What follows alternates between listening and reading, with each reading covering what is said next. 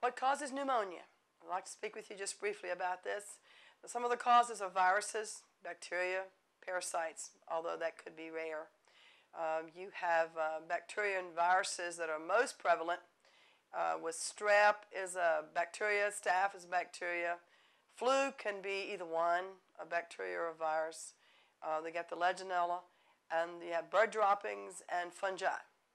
Pneumonia is usually initiated when someone is breathing in infected air, so it's airborne. You can develop by doing or after upper respiratory infections, such as a cold or a flu.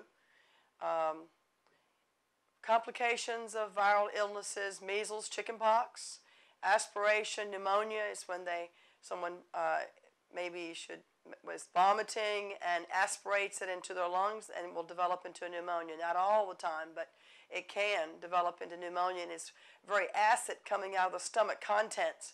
So that's going to be a pretty heavy pneumonia that can be aspirated.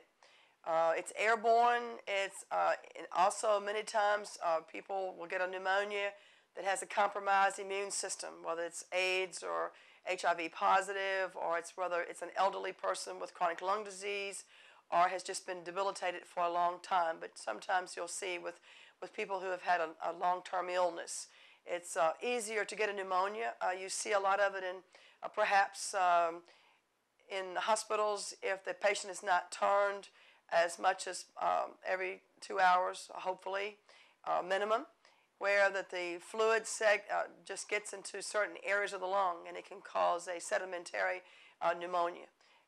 However, some of the things that you want to look for with this is that it comes from viruses, bacteria, and parasites.